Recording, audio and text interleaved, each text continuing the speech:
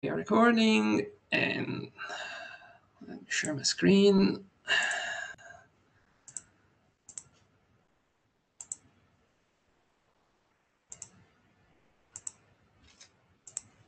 So right. So welcome to this core interim meeting, the second this year. Just a reminder, this is an official IETF meeting. So the note will applies. If you're not familiar with this point already, please get familiar with them. And that said, we can move on to the main topic of today. It's progress on the Dynamic document, especially the new parameters, and we can also revisit open issues on the GitHub. So, Bill, floor is yours. I can navigate the slides for you. Okay, thank you, and hello everybody. It's good to virtually see you all again. I know we don't have a lot of people here, but still, it's great to see all of you today. So yeah, I'm not sure what else is on the agenda today except for Dynlink, and I'm not sure how long it's going to take. But let's get through some of these things that have happened. So currently, the developments are that Dynlink was submitted in January, the latest version. That was done after the IETF meeting, and the discussions from that led to version 12. So currently, today I just wanted to tell you what changed between version 11 and version 12, and then the ongoing editorial work, and also try to get some feedback from all of you for the next changes. Okay, could you go to the next page? Right. So oh, sorry, I think there's an artifact there from the first bullet point. Sorry, that shouldn't have been there. But there are changes from version 11 to version 12, mostly from these. Okay, so there are several issues, and this issue that you see now, issue number 25, was closed, but it's a slight semantic change, and there's the wording was changed in such a way that in version 11 of Dynlink, the Pmax, or the maximum period, was specified to always be greater than 0 and always be greater than Pmin. And in version 12, we changed it slightly so that the Pmin and Pmax can be equal. And the justification for that came from the Open Mobile Alliance, which actually had a company, and they had a specific use case where they wanted Pmin to equal Pmax, so that a client could get a notification exactly every n seconds. So this was an issue that Dave Navarro raised, and then I asked at the last meeting, and then there were no objections, so that went inside. I wanted to check with you about this, because I still have certain reservations about just letting it be altered this way without giving any explanations. Do you, as a working group, think that this is a good idea, just to explain that it can be Pmax can be equals to Pmin and leave it as is, or do we want to make it more specific in the text that we should actually have this this equality only for this specific use case? So what do you think about that? Michael Koster here. I believe that it might be helpful to explain what the expected behavior is. Explain it that way rather than as a use case, because really what we're talking about is when the Pmin and Pmax are equal, which, by the way, I totally agree with, and my implementation uses that. So okay, it definitely was kind of an oversight to not have it be allowed, in my opinion. So I think if we explain the expected behavior, which is when Pmax and Pmin are equal, that notifications will be sent every Pmin equals Pmax time period, then I think that will cover it. And that way, when you read it, you get, oh yeah, this is how I do it. This is what it's for. but it Yeah. doesn't it just sort of explains the expected behavior, which I think Yeah. So as long as we constrain it to that behavior, that if we want that behavior, then make the I don't, equals to okay. Emacs. Is there any other behavior that would be reasonable here, or aren't we actually trying to specify the, well, I understand we're not really specifying the behavior. It's not going to be shall or anything, right? But probably, I guess we could consider that. But we are basically setting expectations for what happens, and there are a bunch of other cases in this draft where we were asked to explain, the behavior for different corner cases, and so I think this is definitely one that requires explanation of behavior. Okay. Of course, there's no guarantee that the client will be receiving the notification every n seconds. This probably just suggests to the server. So I was going to suggest that we say something about this, because in the previous behavior, you essentially could say Pmin and Pmax are the tolerance bounds, and since there is no way that you can actually hit the period exactly, Pmin and Pmax would tell you what the tolerance is that is acceptable. And so the site that needs to do the updates knows that it has to do it at least Pmax and not more than Pmin. Of course, we could set them to two values which are just a small epsilon apart, and that would make it very hard for the implementation to actually fulfill this. And if we set them the same, then it's actually impossible to fulfill this. So this means there's actually an expectation of a tolerance that we then no longer can express. So we lost something by allowing them to be set the same, but we already lost that by allowing them to be set very, very close to each other. So it's as an implementer, if they are set the same, I really don't know how hard I need to try keeping those boundaries. As an implementer, I basically just use these parameters to set a state machine that has a timer, and it does notifications on the best effort. And I think all along, this notification system we're designing here has been best effort. Even observe is best effort. So I see no problem in extending the idea of best effort to these parameters and not representing it as a contract, but as a sort of programming of a state machine that does the notification. And I've always seen it that way, and it always has worked out in implementations that way. I mean, so and I guess that's the way it's sort of implemented in lightweight M2M implementations, the way it's implemented in the ARM embed server, the way it's partially implemented in OCF with the minimum set of parameters that it has. So I don't see no problem in stating that this isn't a contract that you're expected to fulfill bounds of and is seen as failure if you don't, but rather a best effort state machine programming parameters.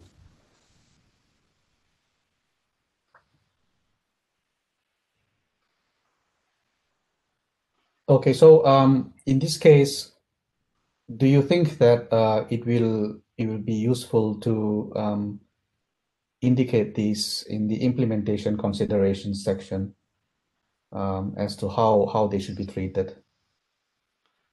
So I could do that. You could put it the implementation considerations that we should see this as an implementation details just when.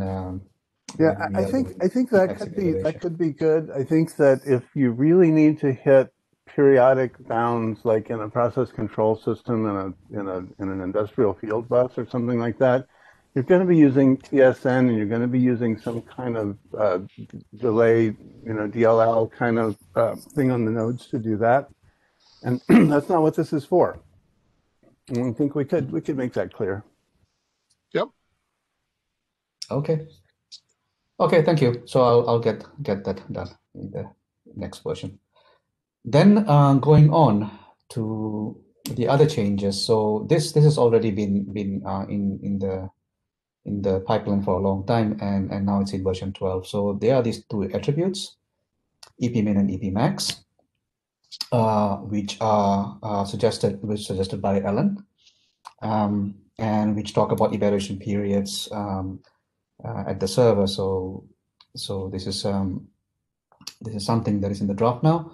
And also, while we were doing this, we had a small editorial change, and then when we realized that some of these attributes were conditional notifications and some of them were control. So now there is, in draft 12, there is a separation between which attributes are conditional notification attributes and which are conditional control attributes. And in the conditional control attributes, we left p-min, p-max, EP-min, and EP-max. And then in the conditional notification part, we have the others. So this, therefore, also leads to the next slide. Sorry, terminology question. Is it intentional to say measurements of the conditions instead of evaluation of the conditions again? I think this is something that Alan could clarify. This text was suggested, and hey guys, you know, I'm fine with evaluations. I've used both. So there's a separation of responsibilities when you actually go read a value versus when you can compare that value. And so to me, and this one, I was actually doing two measurements. So reading the sensor itself versus comparing doing the evaluation of what was read. So in this case, I thought consecutive measurements was correct. But evaluations is probably better, I think. Well, you could evaluate something without measuring it. I just read this as measuring a condition that initially sounded a bit strange, but maybe it's just the way you express this. Yeah. But I suppose when you're boiling it down to implementation, Alan, you're basically talking about sampling. Correct. The actual values. Yes. And that's why I use measurements there, not evaluations. I'm trying to figure out whether I would have any objections to evaluations, but it's your sampling rate. Yeah. Okay, thanks. We could tune this a little bit better, because this actually leads to the next point that I have in the next slide. But okay, is there any other questions for that EP-min, EP-max before we move to the next one? Yeah, actually, yes. Then before moving out of the EP-min and EP-max, what is the status of EP-min and EP-max on LiveWire 10 1.1 and 1.2? Is it already there? Yeah, it is. It's already in the specification. Okay, thanks. But I mean, more than anything, what we're doing really aligns with what's in the lightweight M&M specs and, you know, the purpose of these attributes. So even though we may be wordsmithing, we're not changing the concept. At least as far as I can tell. And Alan, maybe I'm not so familiar with OCF, but is this something also OCF might be using? No, OCF is not using this. Okay. Well, they do implement conditional notification, but they don't use the specification. However, the way they implement it with their P-min and P-max, and I think they have a thing that works the same way as our I forget what it's called now, but anyway, they implement 3 of the parameters. They call them different things, but they're pretty much implementing the same state machine. Okay. Could I just clarify, Michael and Ellen, in the LiveWire term specs, is this the exact wording for EP-min and EP-max? Have you Started with the exact wording, the same wording? I'd have to look to see whether that's been modified further. So the corollary to this is that are you still including EP-min and EP-max in your specifications, or are you just referring to this draft now? So far, we're defining EP-min and EP-max more in the lightweight M spec because there was no DIN-link draft that had it. What I would be doing as soon as we are done with our, call it stable draft, I would go back to the lightweight M specification in the next bug fix release and move out all the duplicated stuff because I hate duplication. Yeah, especially if the semantics start to differ, then that's really a problem. Yes, exactly. So I mean, my goal is to get it done in DIN-link, get a stable draft, then go fix lightweight M. Okay. So the idea here is that I guess to try to re-summarize, if maybe not needed, but is that this is a hint to the sampling system about what frequency you expect it to work at, even though it doesn't really affect the notification. In other words, you could look at the notification parameters and the type of sensor you have and make a decent judgment about the sample rate. But what you're trying to do is sort of provide a hint to the sensor to change that, right? Exactly. Think of it this way. If I do a P-min and P-max, then to meet that P-min and P-max, the device could go to sleep till P-min expires, do a sample, go to sleep until P-max expires, and then report. Of course. That's sort of what you do with a low power sensor, and that's a different. So yeah, okay. Yeah, and that's not good behavior for those devices that are. You don't want to wait the 55 seconds between P-min of 5 and P-max of 60. So, okay, basically this normally wouldn't really be part of the design, except that it's such a common thing to do. And also this is the place to do it. I mean, it's like, it would definitely is sort of in band with the whole reporting and sampling system. So I kind of would advocate for having this, because I guess we've already decided to have it anyway, but it seems like it's, even though it's not a reporting parameter and you could conceivably do without it, it's something that in a lot of systems makes it a lot easier to implement this notification. And you know, Michael, it's interesting because when we started to go down this path, what we figured out is we really have two sets of parameters or attributes here. One doing with the actual evaluation of the measured value, and then the second was really the control attributes of reporting, or in this case, both sampling and reporting. So yeah, it kind of makes sense to have both dimensions.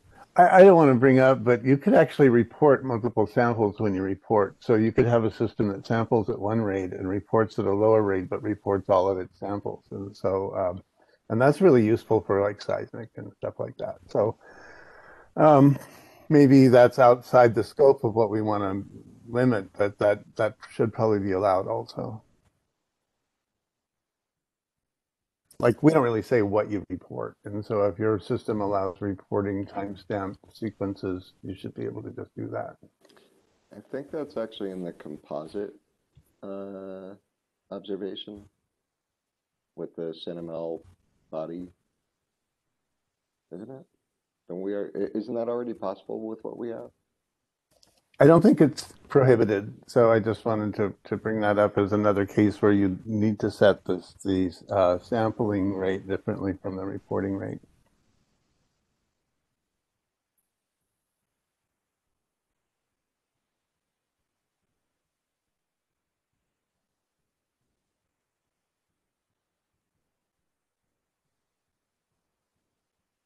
Any more comments on? Well, this? then. Oh, yes. sorry. Last thing, just for the minutes. I think I have the latest version of Live M2M. But if you, Alan, could be so kind to copy paste the section where the EP-min and EP-max is defined for the minutes, that would be great. Just copy paste it in the link in the chat if you can, please. We'll do. Let me pull that up while we continue talking. Perfect. Thanks. Okay. Then if we move forward, the next page, the next slide, sorry. So this is what is planned in the versions after version 12. So there has been some discussions previously about with Klaus and some others who indicated that the way the text is written now does not reflect a very RESTful way of doing notifications between a server and a client. So I'm making these editorial changes right now to try to reflect these notifications as RESTful state changes and state transfer, and trying to limit the text where it says sending new values and so on and so forth. So trying to give a better impression that we're looking at RESTful state transfers instead of message passing with new values. But that also means that I started to look at the current text in pmin, pmax, and step about sampled values. And there's a lot of text there that says that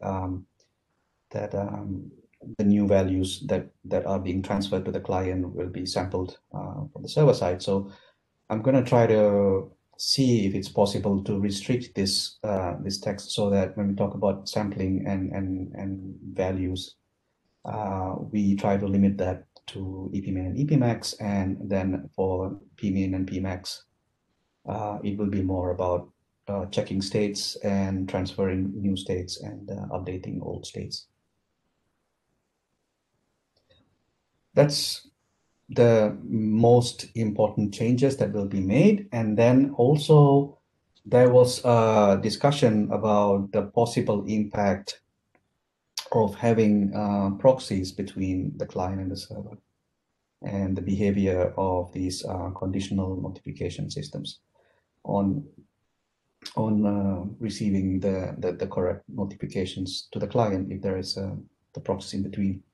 I don't think we reached a consensus on how to proceed with that yet, but that is in the pipeline.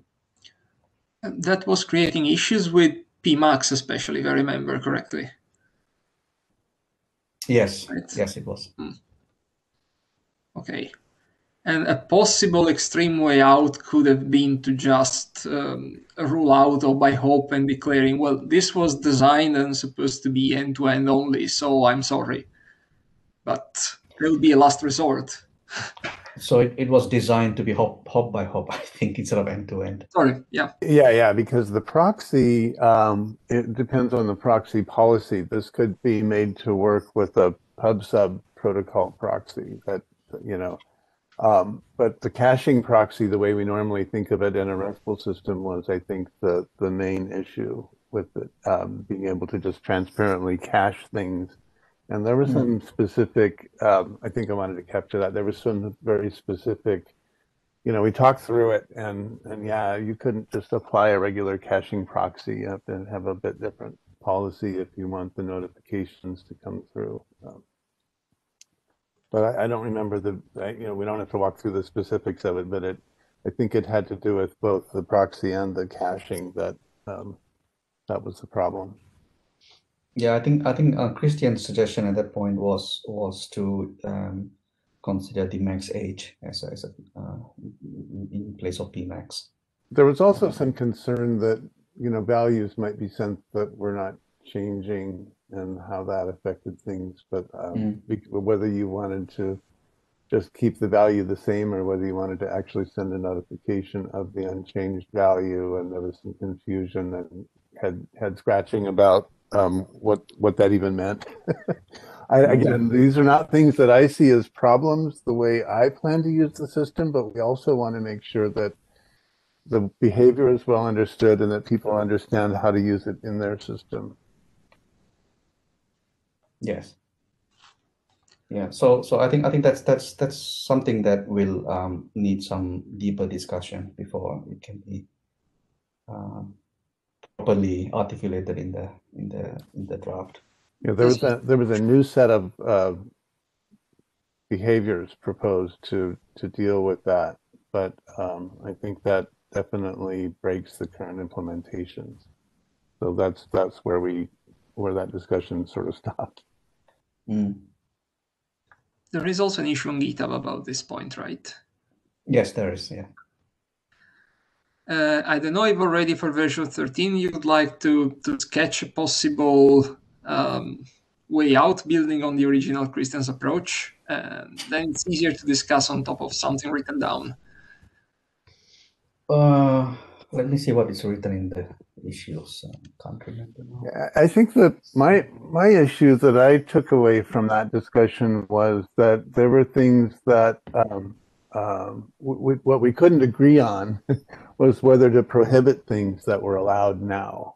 And I think there were, I think we need to circle back with Christian and Klaus both to find out specifically, maybe put a tighter, sharper point on those. But I don't see a problem with adding things to provide mechanisms, but also we need to probably standardize what's already being done if we can. And I didn't really see any showstoppers. It was just that there was a better way to do it that did include caching proxies that had a different set of, had a kind of a different state machine and used different sent values.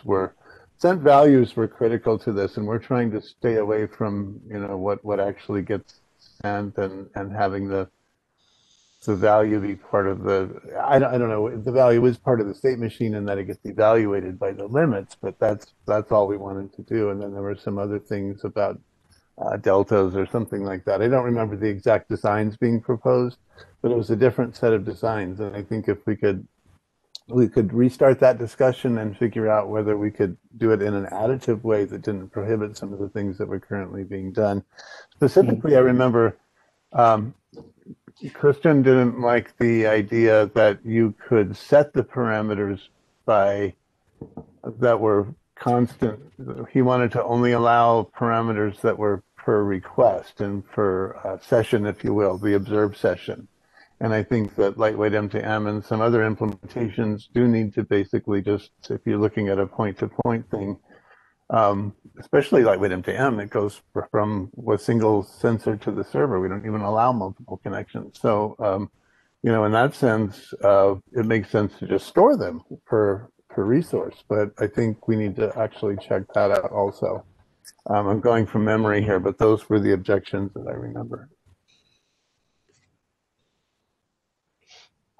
Yeah, I think it's a good idea. We should try to see if I can schedule some time to. I was proposing, just to close that off, I was proposing that we allow 3 ways of setting the parameters, and 2 of them were per session and 1 was being stored, but I don't remember the exact. And we didn't have to say that the way lightweight M2M works and storing them with a payload on a get or something like, no, I don't remember what it was. It was a put with an empty payload or something like that, but query parameters. We don't have to specify that particular method, but we should be able to say that it's okay to store the parameters per resource. There could be a stored set of parameters. There could be also parameters per observed session. And I think that that's what I was proposing. And then there are 2 different ways of setting it per session, one with query parameters and one some other way. I don't remember, but that's where I think that was left. And I think we need to circle back with Christian and find out, you know, just sort of propose that and say, is that okay? That, you know, again, it's an additive thing where I don't think we need to be prohibiting things that people are doing, but we don't have to specify them either if we think they're anti-patterns. So I think there's a happy medium in there. Yeah. Bill, could you elaborate on these alternatives for the IETF meeting and raise them there? Also, more people present, and that yes, already yeah, I think we could. Yeah, is better than something else to consider, just to avoid that the discussion resumes again in 3 months. And well, I think it might be good to have at least an editor's note in the next draft that yes. explains that we are still exploring this area. So Great. That could be already done. Okay, so not very much slides left. I think if we move to the next one, Marco. You have it. So thanks. Yeah. So there are 3 attributes, and actually I also raised them at the last meeting. I haven't received any replies, but since we have a slightly more targeted group here, it might be good to raise that again. So Three new attributes were proposed. The first of these three is the edge query parameter, and this is also from the library end-to-end specs.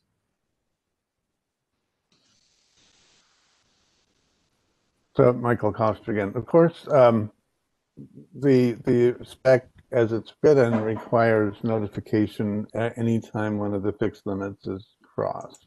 And I think that this is for the fixed limits and not for the moving limit, but maybe it applies to the moving limit in some sense also.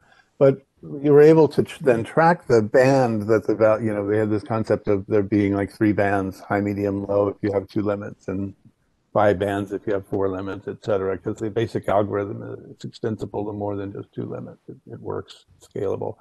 But you were able to track which band the sample's last notification was in, because you had notifications. Of course, this limits your ability to do that, but also it's not required. You can still have both edges. So it seems like we had this discussion in lightweight M2M that sometimes you really only need to know the positive crossings. You have some way of other way of figuring out how the state's been restored, that you really just kind of know when to turn the alarm on or something like that. So there is definitely a use case for it. It's just Okay. Yeah. All right. So Bill, very brief question, Bill. Checking the repo, because I thought I saw the latest version, but there is no text proposed for this, is it? Or is it? It's only on the issue tracker, right? Because at least I cannot see it on the markdown in the repo. So the way I did this is I just sorry, I mean I didn't propose the changes in. I didn't create a pull request. I only created an issue, because the issue represents what's within lightweight M to M, but I didn't. I guess it wasn't really my goal to get it adopted into the DynLink draft. That was what I wanted to talk about, whether we saw value in the parameter or the attribute, and whether we wanted to incorporate it into the DynLink draft. That's why I didn't create a pull request. So is this the kind of thing? I was just looking for. Oh, sorry. Just very briefly, I was just looking for some text where I can see the definition other than the lightweight M2M one. That's why I was asking, because I couldn't find it on the actual draft or in the GitHub repo. So I actually had a question on this edge attribute, because it specifies, the first thing it specifies is that it says the edge attribute indicates transition of a Boolean resource. And then it goes on to talk about observed resource and so on. So could you explain the significance of a Boolean resource in that sense? That does it necessarily need to be either 0 or 1, or can it be, for example, just true or false? Does it have to be 0 or 1? I mean, 0 or 1 representing the state? No, Yeah, I think it was just. I think I'm actually looking in the lightweight M2M spec, trying to jog my memory on this. It was just trying to designate a state that's evaluated to true or a state that's evaluated to false, not the actual 0 or 1 string.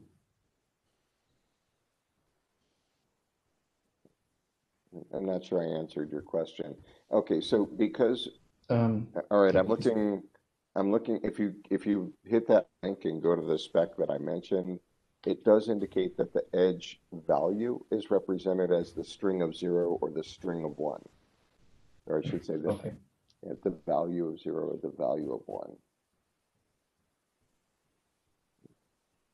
I think what we could clarify is whether this works only with a Boolean resource, in other words, a resource that's only evaluated as true or false, or whether it works with the crossing of fixed limits, because I remember it as being also include the crossing of fixed limits, but here it just says Boolean resource. So really you're saying, I want to notify whenever this resource goes from false to true. That's kind of what it says here, but I think the broader case might be implied also, so we should clarify that. Okay, and this is text I quoted from the lightweight M2M spec, so this is exactly what it is. in the lightweight M&M spec, which is only about a Boolean. Right. Okay. So this is when you're observing a Boolean, and the Boolean changes both directions. The existing spec says, report both ways. And this says, if you want to know both transitions with edge, you could set up one for positive reporting one place and one for negative ones reporting someplace else if your system works that way. And that might be I think it's a little bit different. You would not define edge in that case because the default behavior is you track both transition states, false to true and true to false. That's the default, right? That's the behavior we already have.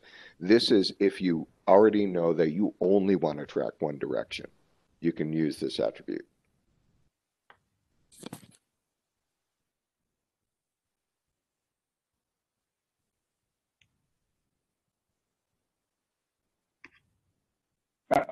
If I may, I'm somewhat familiar with Live End-to-End. It's been I've been working on it for quite some time, but still I'm not 100% sure I understand this new query parameter. Shall I propose or suggest that the authors just provide some text specific of co-op, if on how would it work, rather than something too Live End-to-End centric? Could be a simple because I guess you are not going to have this. Sorry, yeah. No, I was just going to say, I know where I believe this came from somebody whose main interest was in LoRa. And what they're trying to do is stop an extra message being sent for something they don't care about.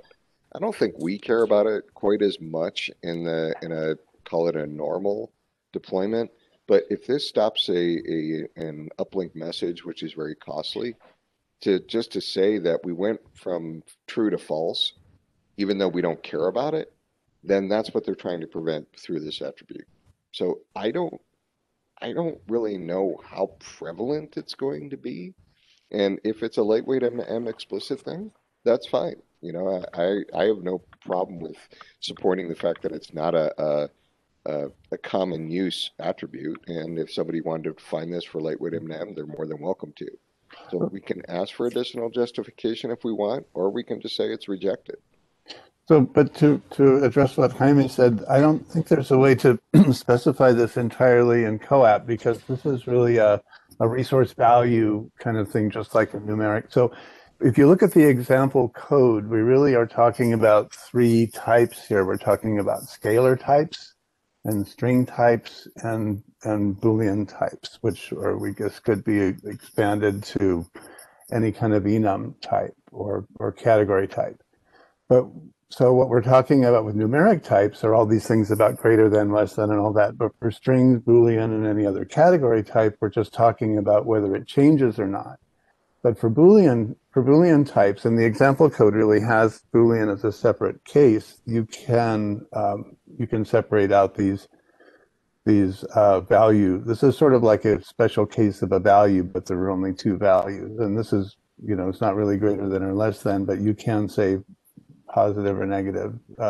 So I think this is just a special case of value where this attribute only applies to values that have true, false, and we could, there's 1, 0, true, false. Sometimes it's even text values that are true and false, and we'd have to define whether this edge would apply to whether you're sending like a JSON text value true and false. I would suggest that it could still. But I think that's what this is for. So there's no way to really define it only in the COAP layer. This has to be just a general resource value where, and if you can't say enough about your resource values to say whether they're scalar or string or other kind of complex thing where you're only looking at changes, then you probably wouldn't be using the conditional notification.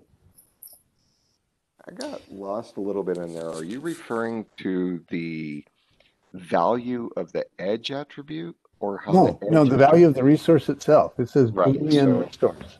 Right. So you have a resource in lightweight M2M. Resources can be like scalar types, they can be string types, they can be Boolean types. Correct. And that's also true of just general sort of resources in general. Like if you're talking about, I'm not sure about CBOR, but JSON has true and false, and I think CBOR has a probably a built-in Boolean type also. And that's really what we're talking about, is when you're using that type, that's when this attribute applies. That's the way I understand it, and I think we should just clarify that in the text if we include it. I think it's useful. I see what you're saying, because it's half as many messages on a LoRa system. It's half the cost. Well, let me see if I can understand this correctly. So let's say a client sets this edge attribute to 1. So at the rising edge, which basically means that when the resource moves from false to true, you send a notification. So as time goes by, let's assume the original state of the resource is false, and it goes to true. So then the server sends one notification, right? And the state will be set to true. Now, does that mean that, okay, when it moves back to false, you don't send anything, but then when it goes back to true, you send another true? So does this mean that the client will be continually getting observed states that are the same, basically, as true and true and true all the time? This is what the behavior is proposing. I believe the answer is yes. Well, my answer would be that this is just a request to the server to spend more of a best effort in notifying one edge than notifying the other edge. But it doesn't mean that the server is prohibited from notifying the other edge. Just means that it should try really, really hard to notify the one edge. Okay. Well, it doesn't have to try it all on the other edge, is really what we're saying. Yeah, I guess I would agree that we wouldn't prohibit it from sending extra notifications, I guess. But if you were building a system that was conscious of, energy and resource use, it wouldn't do that very often. Okay. So do we have a consensus on whether this should go into the draft?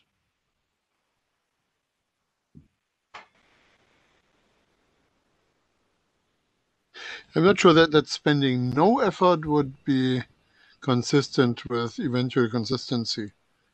But yeah, sure. So you can spend infinitely low effort. Okay, that's Asymptotically so approaching for the mathematician in us, that's close enough. Okay. We could capture that you spend half as much effort as you did the last time.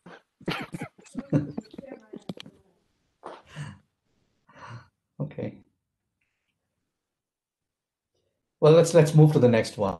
We are running out of time, I guess, today. So it's scheduled till 5:30, but okay, excellent. So no rush. Okay. And then there is the next attribute is also it's about whether the notification should be sent over confirmable transport. So this text obviously is extremely lightweight and time specific, since it talks about objects and instances and resource instances. At the same time, though, everyone has this idea of a fire and forget versus something that's acknowledged. So I think it could be a general hint in that direction, right? I'm happy with this attribute as long as you don't call it quality of service. So here's what's interesting is there's no, we now have two types we have control attributes and we have notification attributes. Is this a control attribute? Because now it's actually a third kind of representation, which is, how you construct the message, right? Is that? Do we just drop it? I think this influences server behavior. So I probably would think of it as a control attribute. I wouldn't like to create a third class of attributes now. and then populate it with new No, I'm attributes. good with that. This is kind of, I think this is a valuable attribute because it does describe the server behavior in terms of constructing and sending the message. Oh yeah, I would echo that in my experience using this this conditional notification in some practical applications like sending light dimmer setting values to a light and things like that. Sometimes con works better, sometimes it works worse, and so you definitely need to set it. And what I had to do in my implementation was go and change some defaults in some C header files, and I would rather not have done that. So I would +1 this as a control attribute, a control hint also.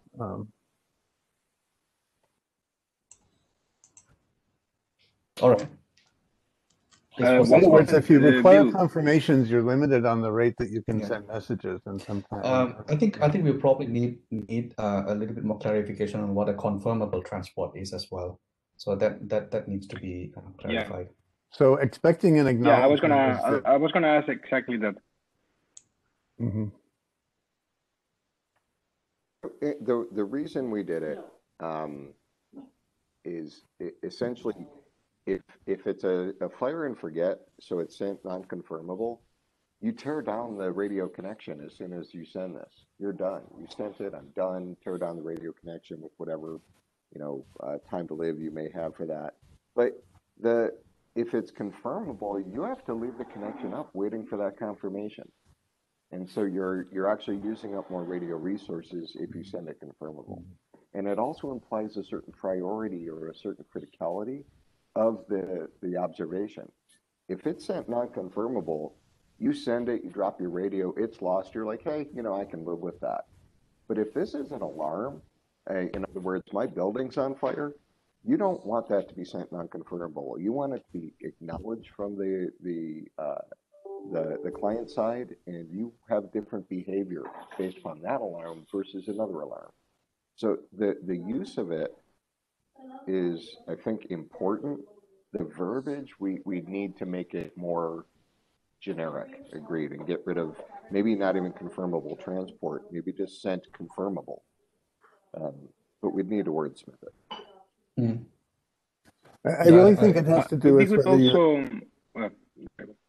just a second, Michael. I would also like if you could build the authors for all of these new attributes. Just make sure that all the Live End-to-End jargon is, if possible, removed and generalized to co-op endpoints, and to avoid the usual confusion between resources in Live End-to-End and resources in the co-op sense, the client server roles, etc., because that will be important. And this clarification that Alan just made, I think it could be useful for the reader too. Doesn't have to be long, but like to explain what's the point of that attribute and how it changes the behavior. Yep, that's all from my point of view. I'd suggest we look at even not being co-app specific, but just being generic and saying whether you expect acknowledgements to these notifications or not, because that's really what you're doing with con. And there are other places you might want to use observe outside co-app protocols where you could map it to some other kind of behavior. I guess we could use co-app con as an example, but not in a normative way, I'd suggest. Yeah, I think this is the point. I'm trying to think of whether this draft maps into the REST paradigm, or is it co-app specific? And I think a lot of the parts of the draft is not necessarily only for co-app. So when we talk about confirmable transport, there are two parts. Are we talking about non and con, or are we talking about transport in a sense that it's UDP versus TCP, for example? Yeah, it's interesting. So we're not talking about reliable transports. I now understand the comments from earlier. I was thinking co-app specific because I always map things to co-app. Yeah, this is more about acknowledgement, and acknowledgement at co-app is confirmable. So if acknowledgement is provided through some other layer, then you wouldn't need an acknowledged transport. You'd need an acknowledged message. So in your system, you could decide to map this to TCP if it uses con. Right. That would be a viable option. We don't need to specify. Okay, so we should make this text more generic to say that and acknowledgements should or must be sent for this resource.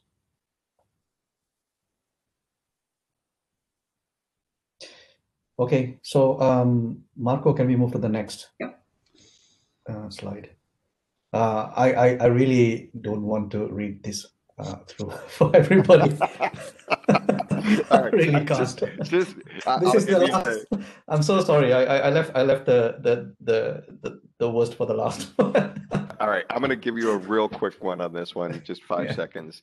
It's a stack size if you're offline. So if you're offline and you're doing observations, how many do you keep?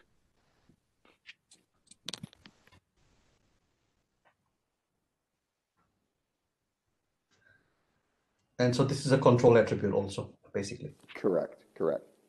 And this kind of also goes back to what Michael said earlier, that if I do have a stack of 10, what is the specified behavior if when I do get back online that I need to offload these 10? Do I just create a block of 10? Do I create 10 individual ones? Is that non-specified? So that's it's literally, this is your queue size. Okay. Any comments on this attribute?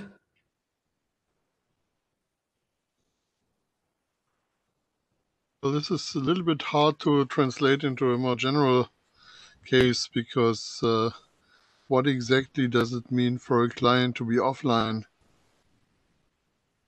So if the notification is happening in non-conformable messages, I have no idea what this means. If it happens in conformables, well, yeah, then maybe the server could take note if those don't succeed and keep something. Yeah, this is definitely violating some layers or trying to incorporate, let's say, a device state with the ability to report. So if the device knows that it doesn't have a connection, then it knows that it can't even send a non-confirmable message, right? So it does violate, I don't know if I want to say violate, it includes an evaluation of a communication state to be realistic. Maybe it wouldn't need to, though, because maybe what we could say is that so one thing is, it seems like you're probably ignoring PMAX or something like that. So never mind PMAX. But what you could say is simply that you're allowed to send multiple notifications, and this is how many you're the maximum that you're expecting, if that's really what you're saying here. In other words, you don't really have to talk about online, offline. You can just say when you notify. But if you have an a priori knowledge that you cannot notify, do you throw it into the queue, or do you only throw it into the queue if it's confirmable? Because you assume if it's not confirmable, it's fire and forget, which then you don't really care whether there's a current comm link. All you care about is, I know it can't get there, so I'm going to forget it. Well, it could be a system policy whether to queue, and you could queue all the messages, and when your queue gets full, you could start throwing away non-act ones that don't require acts. I mean, how much do we have to couple all the behavior of the different parameters? Is my question. I don't want to talk about it too long. I'm glad we were able to introduce it. I don't think we're going to work through all the logic on the next on this call, because I actually have to drop. Sorry about that. But I think it's an important concept that if the observation is not, I don't know if, I think you guys know the questions. It's really along the line of, do you actually create a queue if you know that message is not getting through, and how deep is it? Yeah, it's, do I queue messages instead of notifying as they happen, and this is how many can I queue? And so I could see a lot of different reasons for doing that besides even just being offline. Anyway, let's I'll try to find the issue and weigh in on it on GitHub. Thanks, guys. Good conversation for me. Sorry I had Thank to get up you. early. Thank you, Alan. So Okay. the other problem I have with this text is that it kind of presumes that after a connectivity gap, when you get back your connectivity, you replay all the changes that have happened in the meantime, and that's not how observe works. Yes, that was my concern here also. And that's one of the reasons why I'm not so in favor of this going into the draft, but I'm open for suggestions if I find that somebody has valid reasons for doing this. Yeah, I think it would It's not be how co-op. better. Sorry, go ahead. It would be better if we had a way to actually officially keep history in some form. Would that inside behavior then? Right, we could enable it as application behavior and also not if it wasn't tied to COAP. So in COAP, you do have a question about observe and what the meaning of the values you get on observe is. But if it's not COAP, if it's just being used in general, I think just allowing the idea of queuing them and maybe it's an application layer question. I mean, I can write a COAP notification handler that handles multiple values. It's just not specified. I don't know if it's even prohibited. I guess we make a lot of assumptions again about caching and proxies and things like that, that this might also be, you know, sort of run across ways up. But I still think that if what people are doing is allowing the buffering of multiple measurements in a single notification, I think that's an issue in and of itself, you know, how does that break COAP or whatever. But that's really what's being done here. And I think that there are other cases where you might want to do it, like even if you just had PMAX reporting and wanted to report samples within that. I think that's a valid use case, but I think we do have to answer what does that mean in terms of what we expect from COAP systems.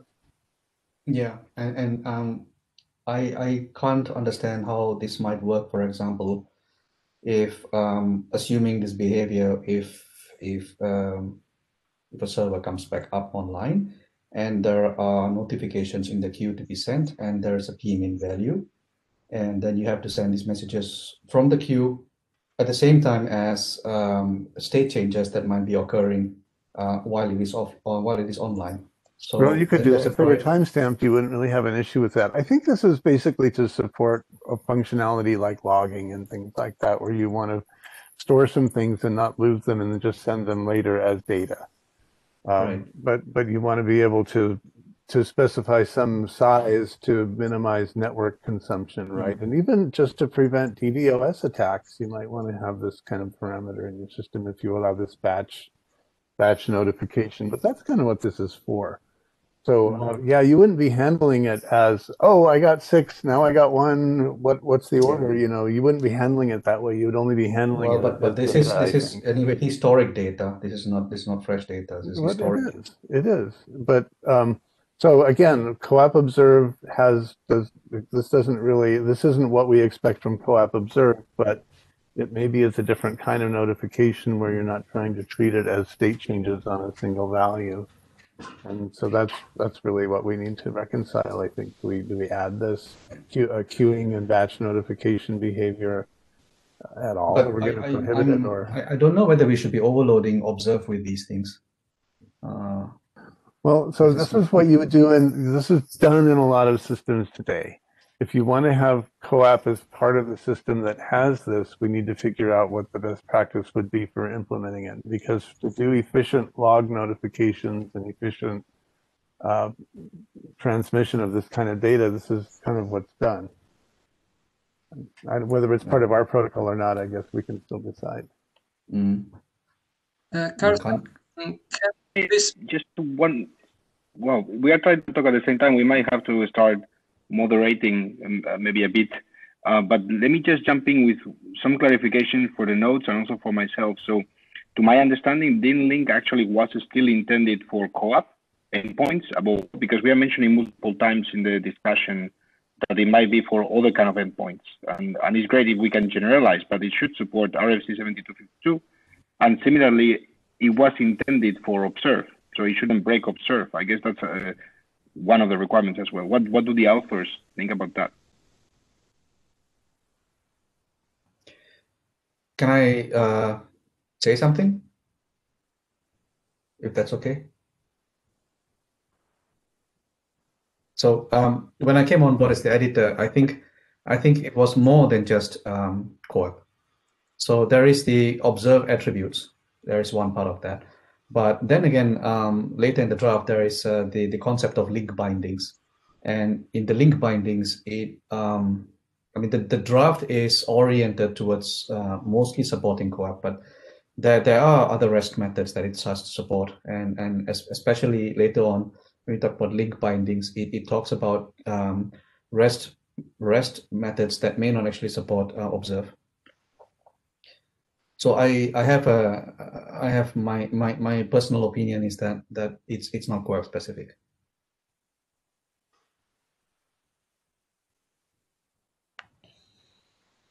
Okay, I mean, then maybe the intro of the draft also should be revised if that's the case.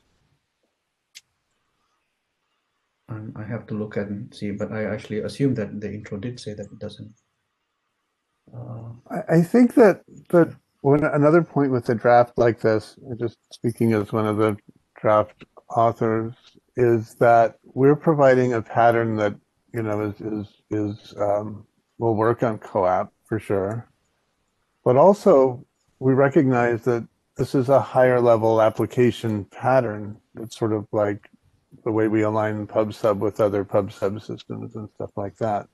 So having it to be useful in a system that, so I guess what I'm saying is we shouldn't really build things in a way that restrict systems to only have CoAP end to end, and that we probably want to be able to do some communication and proxy and have CoAP to be part of other systems. And so in designing this in a way that everyone can use, it's just useful to design a general pattern. But of course, yeah, so the question of does it break observe? Well, can I use observe just to notify? I can use CoAP as a protocol just to notify data without having any particular, I can send one and then I can send true and then I can send a string, and I can really do that, and nothing is preventing me from changing the type of data that I send, because CoAP doesn't really restrict that. So I don't know what do we want to prohibit, I think is the question. And I kind of go toward being a little more open, and this is optional. And if you can implement it in your system, so if someone uses CoAP to create a spec like OCF, they get to decide whether it's part of their spec or not. If I just implement CoAP as a contractor on somebody's industrial control system, I might decide to use this on my SCADA because it's efficient and I don't really care. It's just end to end, but I'm still using CoAP because all my endpoints already support it, and I don't want to just switch to Modbus just for this. I don't know. Enough said, I guess. I had a question for Karsten before. I wonder if something like this can be achieved not with observe, but with the non-traditional responses that you proposed some time ago. Yes, maybe just the serious transfer pattern.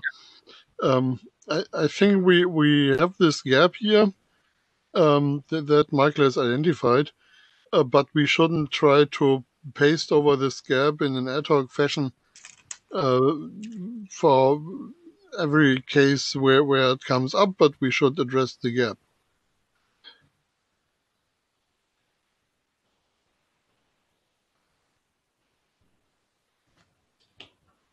Okay, so what I will do is then this discussion on HQMX, we could take it to the GitHub or to the mailing list. Yes, sounds good. Okay, and that is the last part of DynLink that I wanted to share with you. So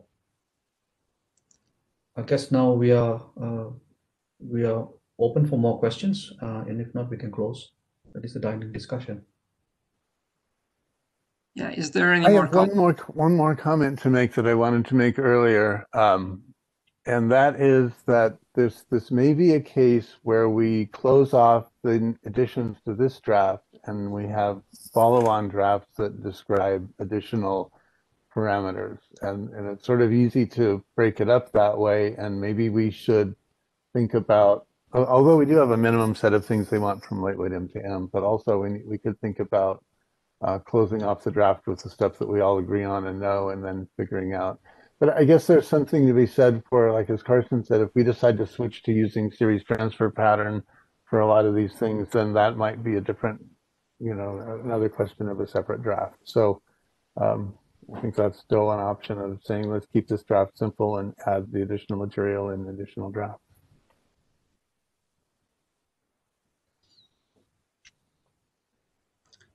Any more input? So thanks, Bill. That was a good discussion indeed. And we can expect a version 13 with something merged from the editor's copy already, understood, and some more points addressed from the issues. Then something more will stay open, but alternatives to consider can be raised at the IETF meeting. Yes, I think this is fair. Today's discussion was very valuable to me. So draft 13 will include some of these attributes, but not all of them. And then the editorial changes will go ahead. Very good. Okay. Anything more you wanted to discuss today on this or other things in core? I also just wanted to point out that it was a really good discussion. Yes, indeed. Thank you. Okay.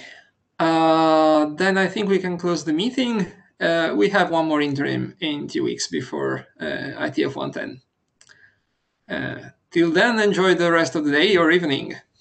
So my recurring question is SID documents.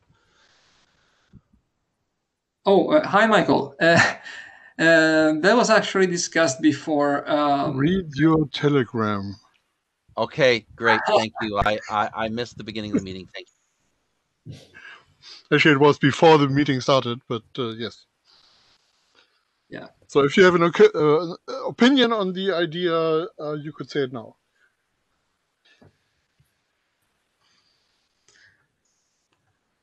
I don't understand the split, but I'll take it to the list.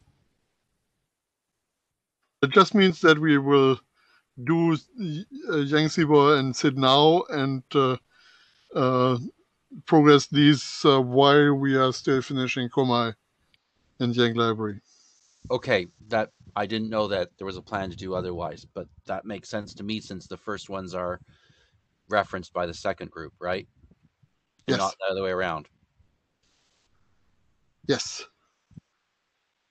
So you still have to complete some split write-ups anyway, Carsten, right?